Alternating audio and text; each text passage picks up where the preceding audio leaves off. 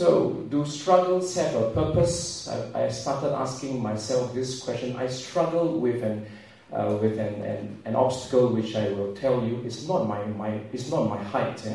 I have what people call a speech impediment, as you probably can tell now. I teach part-time. I teach in a few schools, and I have a few students. I have one or two. I have a few friends. I have one friend who I've known for about 12, 13 years. 2 years ago, after going through this struggle with my speech for many years, since I was in my late teens, 2 or 3 years ago, I started asking myself, what do I do with this thing? And that was a time when I told a few of my friends, and a few of them are quite close friends, that I have this struggle. Yeah, some thought when I spoke to a few of them and tell them that there is something about me that I've been hiding, and I've been hiding very well for the many years that you've known me, but I have to tell you this very day. A few of them said, "Oh, you mean you are probably gay?" There is something which I occasionally I can feel that some of my students, they can tell. Yeah, I have a stutter. All right, I have a stutter. I have started stuttering for many years. I think since I was 16 years old.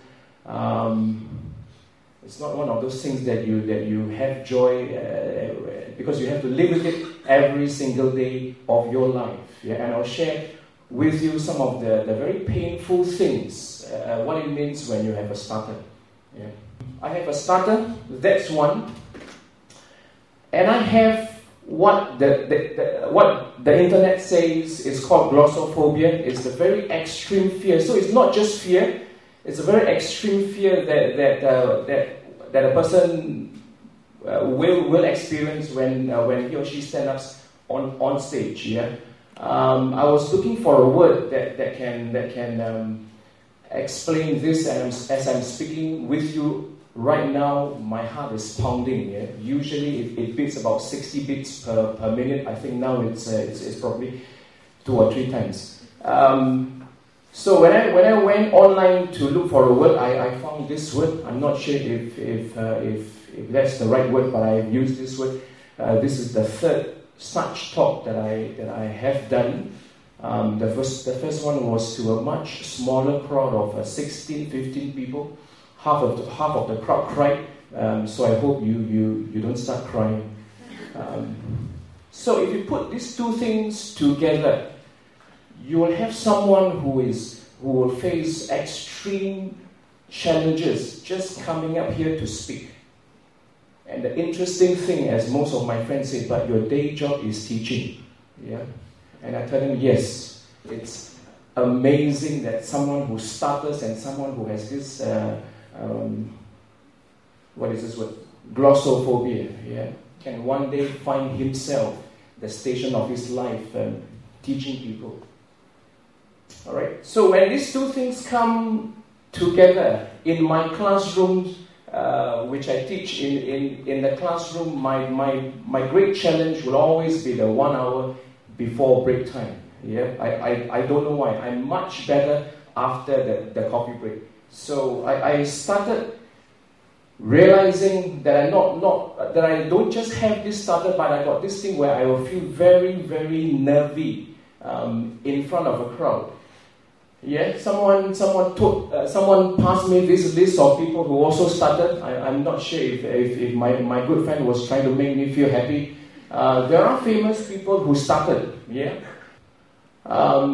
King George, one movie that I didn't watch. Why? Because I didn't have the courage to watch that film. When I saw this, and this is just part of a long list. Yeah, there are famous people who managed to overcome this problem. All right, life as someone who has this problem is very tough. There are a lot of things that I can't do. When I go out and buy food, it's a challenge. I have to rehearse in my mind when I'm in the queue what I'm going to buy, what I'm going to say, including no chili. When I go and eat, when I raise my hand to get the attention of the waiter when I was younger, in my 20s. It takes a lot. It takes a lot for me to come up here and speak with you. If you wind back the clock 20 years ago, 15 years ago, I will never be able to do this. Yeah. So buying food is a challenge. Speaking. There will be words that I will not use. Yeah. There will be words that I will try not to use. If you have friends who stutter, they will tell you the same thing. Yeah. For some people, there are. It could be words that start with M. Yeah, I know of someone who struggles with words that start with M. For myself, I struggle with words that start with K. So I'm not sure why my dad gave me this name. Yeah. I struggle with words that start with K. I have a problem with words that start with O. So when I need to say the word opportunity, I'll use this word chance. Yeah. You get by, you live with it. I struggle with words that start with S, so in the class I never say shit. Yeah. I think another one or two words that I struggle with. Yes. I struggle occasionally with words that start with C. Yeah, C, K, S, occasionally O, and words that start with B. Yeah, very challenging. And if you have to teach, if the slide point number 3 has a word that starts with B. One good thing is you learn to create new phrases and words that means the same thing, yeah, without the people who are here knowing that you have that you stutter. One of the moments that led me to this, yeah, I told you that this is probably the 3rd time that I'm doing this. The first time was 1.5 years ago when my close friend. Who is right here this afternoon, I was sharing with him that this is one problem that I have with my life. 3 years ago when I sat down and think, what can I do with this? I can keep the problem to myself. Yes, I can deal with it. But one of the things that I started to see is there is a purpose in my life, and the purpose is to take this problem up and share with people. Life, as someone who stutters, is a challenge. When we talk, we are never invited to speak. Yeah, except for this one. All right, I've not received many invitations to speak. I teach because teaching tourism is the only thing that I can do, and the contents are all up here for many years. Yeah, life as someone who stutters can be emotionally very draining. Yeah, even when I speak to my wife, I stutter. That's quite natural because she is very fierce. So I stutter. One of the things that I wanted to do as a teenager was I had this dream. I didn't dream to be a teacher. One of my dreams that I had when I was young. Sorry, I'm still young. When I was 18 years old was to be a flight crew. Yeah. So I failed on 2 counts. One was my speech. The other one was my height.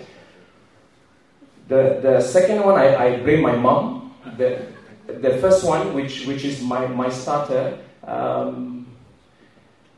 someone asked me this question: what do you think caused this stutter? I thought about it for 1-2 years. I don't have the answer yet. Yeah, I sometimes feel that it could once again be genes, but my father didn't stutter. I thought it was some kind of dark forces. I'm a Christian. There'll be 1 or 2 slides which may have some verses from the scriptures. I hope it's okay with you. My walk with God grew because of this stutter, and I'm going to tell you a few things that this speech impediment brought me. Yeah. If I have to put in a title for this 15-minute time slot speech, I will not give the title. I have a stutter. If I have the chance to title my speech, I will most likely call it the purpose of an impediment. Yeah, it was about 2 or 3 years ago when I started to have a shift of what they call perspective. All right. Because it was about a couple of years ago when I had one of the worst stuttering episodes, and it was in this school teaching a module I have always considered my favorite one. You can blindfold me and I can teach it, and from that day I started to sit down and spend some time with myself. There were 1 or 2 questions that I asked myself. Yeah.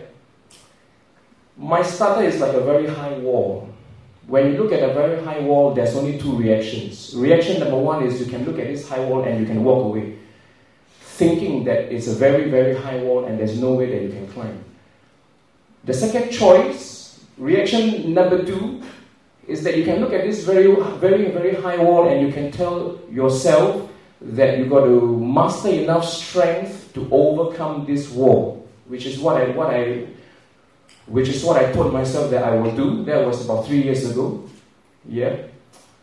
So I started to look at this speech thing, and I told myself that it will be with me for another 30, 40, a long time. Yeah. I can see it as a very, very high wall and just walk away.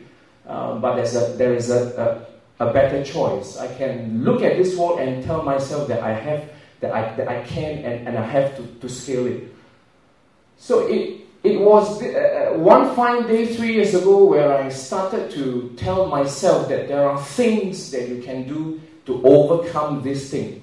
Yeah. Now I shared with you just now that having an obstacle is not all bad. Yeah. In the first 10 over years, what I felt and what I thought, because what I see was all bad. People will laugh at me, and I have had quite a few people who will pour scorn on me. People who tell me things that you with your speech, it's very, very unlikely that you will ever make it on stage to speak. Some people were very shocked when they saw me back 10 years ago, 10 years on, they saw me back, and when I told them that I actually teach, yeah, I think some of them would have been very, very shocked. There was a few things that I discovered that having this stutter actually brought me quite a few things. It made me mentally very strong, because one of the thoughts that came through my mind is if I can overcome or find ways to control this problem, there are many, many things in life that I can go forward and do.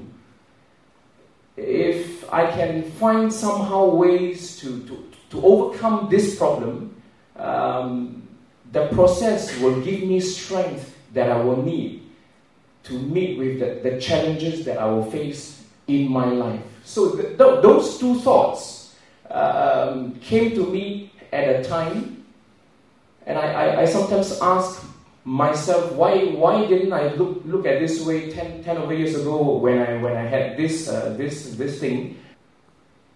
This is one verse from the scriptures that is very, very close to my heart. Yeah. As the years go by, I started asking myself more and more, what is one reason why I am going through this? Yeah. When God made me, there are so many people. Why did He let me have this stutter? All right. Having an obstacle is actually good. There are more good things than bad ones. Yeah. The bad one is that your speech will take a longer time because you stutter, right? One good thing is you can draw strength, which I shared with you. Yeah. You can use this to inspire people. You can let people know that where there is a very high wall, there will come someone with greater strength that is required to scale this wall. I started to be more hardworking. I will take time to prepare. All right. I discovered that with this starter, you can never take away this warmth. So one of the things that I discovered is that this starter will stay with me most likely for a very, very long time. So I can't change things that I can't change, but I can change things that I can. So I spend more time preparing for my classes. Yep. I will go through points. I will rehearse in my mind what I want to say. All right. I have been rehearsing for this speech for 5 years. Having an obstacle makes you humble. Yeah. Because one of the things that I taught myself is I will most likely be someone who is very, very arrogant and full of myself. If one day if one day people started telling me that I'm a very good teacher, and I have nothing to control me. Yeah. And the last one is very, very true. It makes you build up more grit. I would like to end my speech with this verse. This is one of the verses which I will recite. One of the verses which will come to my mind each time I ask myself those few questions. Why do I have to struggle with this stutter? And the last statement that I want to make up here is trust your struggles. Whatever struggles that you are going through, trust them. Your struggles have a purpose in your life. You just have to trust them. Thank you very much.